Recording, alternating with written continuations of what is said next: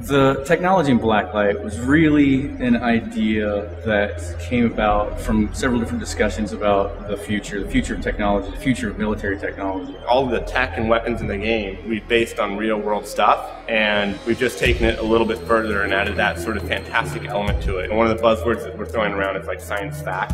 So it's not science fiction where it's like, warp drive, rather something that's coming out of the Department of Defense. We knew that we would be able to reward players for good play and go to the depot and perhaps change the tide of battle. The Weapon Depot allows players to bring in massively heavy weapons. Not only the hard suit that a lot of people talk about, but airstrikes, railguns, miniguns, weapons that totally annihilate opponents. HRV stands for Hyper Reality Visor, and it's basically a mask that fits over your helmet. And unlike infrared vision or heat vision, it reaches out to all of these technological devices that are now around the world, like even your toaster, your microwave. Once it's activated, it only works for a limited amount of time, but through that you can basically get sort of like an X-ray vision of what's happening around you. We give the player a way to eliminate any camping, check and find where enemies are, check and find where weapon depots and pickups were. Most games have flashbangs or smoke grenades. We took that idea and we added our twist to it. So you're now throwing an EMP that actually blue screens the enemy player. We really want to take some of the systems that you know and love and you're used to, and we want to reimagine in the Blacklight universe. We wanted to have mechs. We really wanted to have mechs in the game.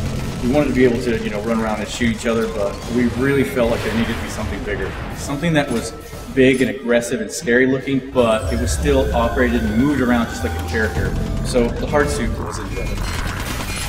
Imagine that there's this capture point and your team has just been losing, but as you've been playing, you've been accruing points, and you think, well, we can turn the tide if we just get to an ammo depot and drop down a hard suit, somebody gets in it, and then he can walk in with all these heavy weapons blazing, and everybody can kind of cower behind him and take the point.